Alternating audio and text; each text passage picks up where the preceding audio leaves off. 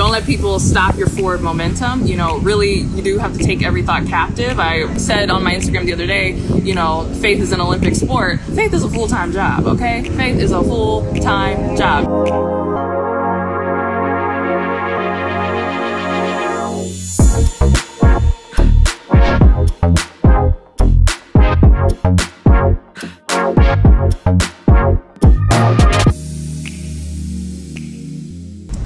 Hey everyone, welcome. I just wanted to talk about a very important subject that I have been overcoming. I know many of you might be dealing with this as well. So it's really important that you stop overcomplicating things or learn to overcome making things difficult, because the truth is success is really simple, right? Success is also very seamless, and that's what I've been learning the further I go in my journey. I just really wanted to get to the root of why we make things overcomplicated, because sometimes it's easy to miss. One lesson that's really stuck with me, it actually happened in high school, but I always think about this when I'm like, Courtney, are you making things difficult? You need to stop this, is when I applied for a job at Outback Steakhouse. I worked at like every restaurant you can imagine because your girl likes to eat. I got put on this job by a friend of mine that I was friends with in high school. She was like, oh, I just got this great job at Outback, girl, you're gonna love it. I'm just a hostess. All I do basically is just sit there and look cute and we get tips. So I was like, I bet, oh, this should be a piece of cake. So I go down to Outback, I'm all, you know, strutting in like, yes, this job is for me. Talk to the manager.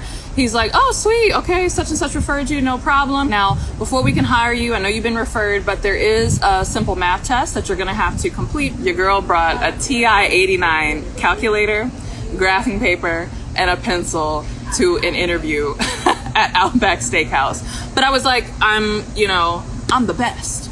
I am gonna get this job. If my friend could get this job, surely I could get this. He's like trying to assure me like none of this stuff is like complicated. You don't have to do any hard equations. I don't know why you got that big brick of a calculator. So I'm sitting down at the table. I'm, going over the test. I'm thinking about the answers. I'm looking at it, but then I'm thinking like, well, I know the question is asking me this. Okay, how much change would I make, or what would be a 20% tip on a $40 meal? But I don't know like what I was trying to do, maybe impress myself. I'm like, well, let me enter in this calculation. I bet you I can get the answer faster if I use my TI-89 calculator. Let me graph this, or let me do longhand division. So I finish the test, I turn it in. The guy's like, great, you could get started as soon as next week once this gets going. So, I'm gonna process this or whatever.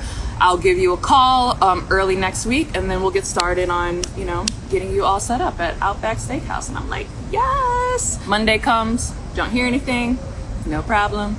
Tuesday comes, don't hear anything. I'm sure they're just really busy. Thursday come, I don't hear nothing. So I'm like, well, let me be professional and give them a full business week. Friday, I'm like, okay. So I call and I'm like, yo, manager, what's up? Like, did you forget? I thought I was gonna be able to start this week. First, he's like, who is this? I'm like, oh, it's Courtney, the, math extraordinaire. Unfortunately, we processed your test and you failed it. You got the answers wrong. So we're not gonna be able to offer you the job at Outback Steakhouse.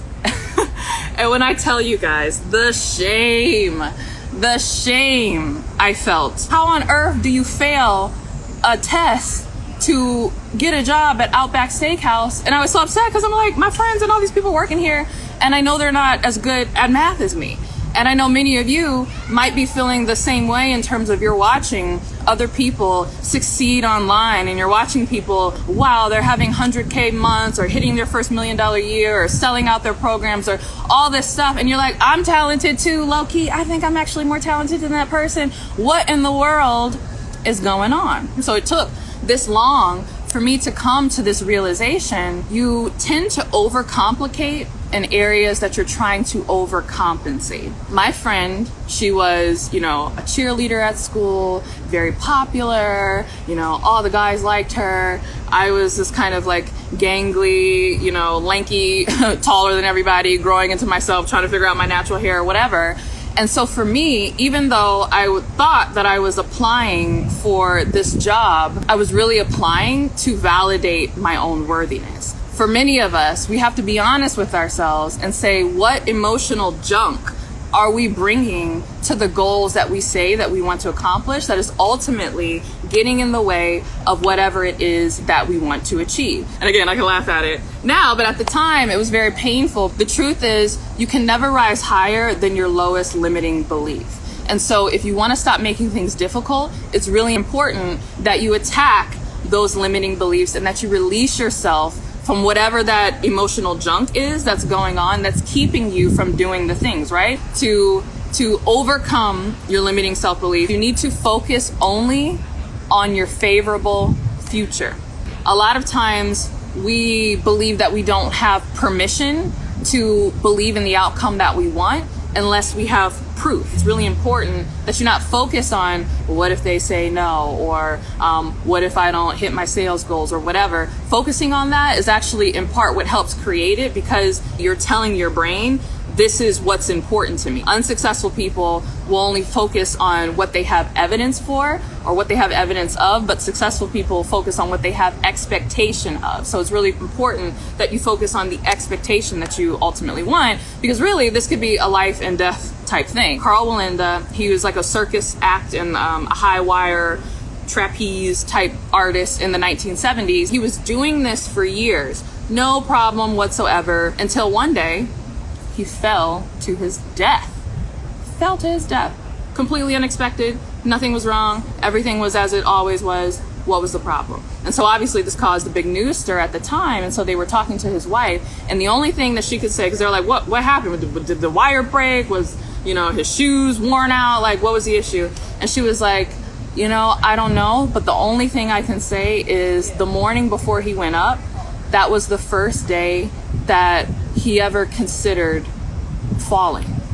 She said before, it never even occurred to his mind that it was possible that he could fall. I mean, obviously, intellectually, he knew that, like, you can fall, but he never considered that. That was never his focus. His focus was always just, okay, how do I get from one side of the high wire to the other? The brain goes where your focus is. So it's so important that you only focus on outcomes that you ultimately want and not focus on outcomes that you don't want. You've been focusing on the failure. And your brain is an amazing computer. It's an amazing machine. You give it information and it'll do exactly what you tell it to do. Focus on the feeling, right? So if we're not going to be focused on the failure, we're going to be focused on the outcomes that we do want. It's really important that you focus on the feeling, like getting in the zone, right? You hear athletes talking about the zone. You want to have a feeling, you want to create an environment, right? You need to discipline yourself to reject any thoughts or reject any suggestions, even from other people, that dampen your enthusiasm, right? And I'll give you a real-time example of this. So my husband and I, we have been looking for a new house, and I'm really excited. Things are moving. And I've been looking for this for probably 18 months. And we found exactly what I was looking for, right? We were one of the first people to look at the house. We were getting ready to put in our offer. It's like late at night, emailing back with the realtor and calling my dad, bless his heart, love my dad.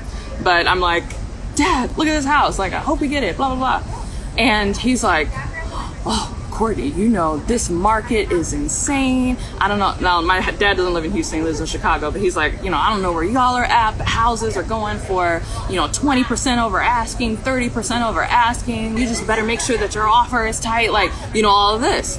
At that time, I had never considered that, we weren't going to get this house or that our offer wasn't going to be accepted. But suddenly I'm like nail biting and I'm like, oh my goodness, he's right. The market is insane. In the final moments, literally, like my husband is getting ready to send the email and I'm going back and forth like, is it the right price? Should we change our offer? My husband's like rolling his eyes. He's like, what the heck happened? Like, we went over this. We looked at the comps, price per square foot. Like, we were good. What happened? But, I was so nervous about it that he was like, okay, we'll up our offer by 10K. So, needless to say, our offer was accepted, but it's become clear now as we're going through this process that we probably could have got away with the original offer that we had, that it wasn't necessary for us to up it. But that was my bad. That was my failure because I let a belief come in and damper my enthusiasm at the last minute. Don't let people stop your forward momentum. You know, really, you do have to take every thought captive. I said on my Instagram the other day, you know, faith is an Olympic sport. Faith is a full-time job, okay? Faith is a full-time job. You have to stay on it consistently, and you constantly have to be monitoring what you're thinking, because what you're thinking produces the behaviors that you actually do, and the behaviors that you actually do produce the outcomes that you get. So it's really important that you stay in the zone, stay energized, and stay enthusiastic. The last thing that you need to do is you need to forget your failures. Yes, forget your failures. So I've been reading a lot about brain science. This is actually really fascinating, but did you know that your brain literally was not designed for difficulty? Like, it was built for ease. You have a built-in easy button in your brain, and that built-in easy button is how the brain naturally learns things. And how the brain naturally learns things is when you're doing things by trial and error. When you hit on the correct thing that produces the results you want, guess what? Your brain immediately it actively goes to work to start forgetting all of the other behaviors that don't produce the result that you're looking for. The only time your brain looks at a past failure is to determine the distance between the deviation and your destination, right? And once it determines the distance, it shortens that distance, and once it shortens that distance, you're off to the races. So don't dredge up things that your brain is working overtime to try to forget. Now, part of why this is difficult, just being honest, is how we're taught to learn in school. So you may not know this, but in ancient times, like, you know, biblical days or whatever, there was schooling and education, but not like how it is now. Most people did apprenticeships. An apprenticeship is essentially when you are working under a mentor, instead of you know, reading in a book and saying like, oh, what's the right answer, and then trying to remember the right answer to do the thing. You watch someone who knows what they're doing do it, and you start to model their behavior. Because the funny thing is, once you get really good and really successful at something, again, it's difficult for you to remember like the wrong way that you used to do it. Like, ask anybody who can draw, or who's an excellent painter, or who is a carpenter or something like that. They can't like tell you the wrong way. They can only show you the right way, or watch you try to do it. And then when they see you doing it the wrong way, they're like, no, no, no, do it like this. And so I believe that modeling is really one of the best ways to learn something or to achieve whatever it is that you're trying to achieve, because the wrong way of doing things, or the behavior that doesn't produce the result that you want, becomes self-evident when you watch somebody who has mastered it. I have 3 more spots left from now in August into my revenue on repeat coaching program. If you're a coach, consultant, industry expert, I'm really excited to announce that not only do I have spots open, but I'm offering a grant for people who are coming in, and I've teamed up with a third-party funder. You'll need to apply to see if you qualify, but a third-party funder who can fund the entire program for you, and then you just pay the third-party funder, you know, small monthly payments as you work through the program. And I mean, if you get the results that the people who are in the program getting, I mean, you might be able to pay that off before you even make your first payment in a month, right? So, you know, I mentioned I had a life coach who did 18K, I think in 4, maybe 5 weeks. Another consultant who just landed her first 12K client, and she's been killing it. Another client who quit her job because she's already made 80K, and she's got another 15K client pending. The vast majority, I think except one person, has already surpassed 5K. So if this is something of interesting to you, and you're like, ooh, I've been looking to work with you, but girl, I'm saving my pennies, apply at CourtneyLSanders.com/apply. That's easy. I hope this helps you overcome overcomplication so you can be a recovering heartaholic like me. I hope your day and wherever you're watching in the world is as amazing as this, and I'll see you next time. Bye.